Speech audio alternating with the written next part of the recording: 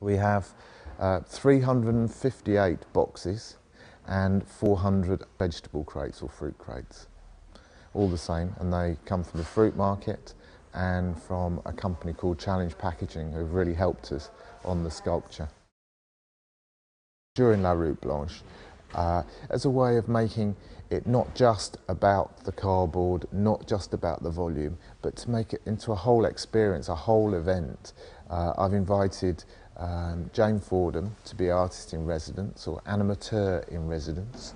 Going on from Jane's residency, I wanted to programme a series of films because film seems to me to be the use of light and shadow in much the same way as Dominique's sculpture uses light and shadow.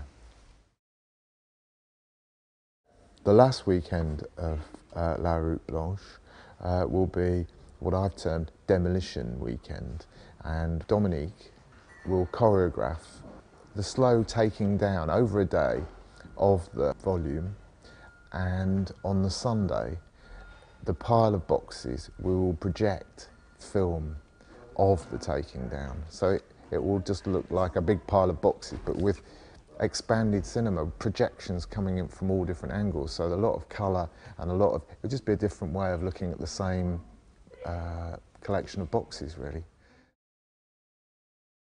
At the end of the exhibition, we will recycle the cardboard boxes. There's cardboard recycling companies. There's one in New Haven, and they will come and collect the cardboard boxes, and the fruit crates will go back to the fruit crate man, who will use them. They actually use them to put the fruit in to take round the hotels and round the restaurants and round the shops, so they'll just get reused.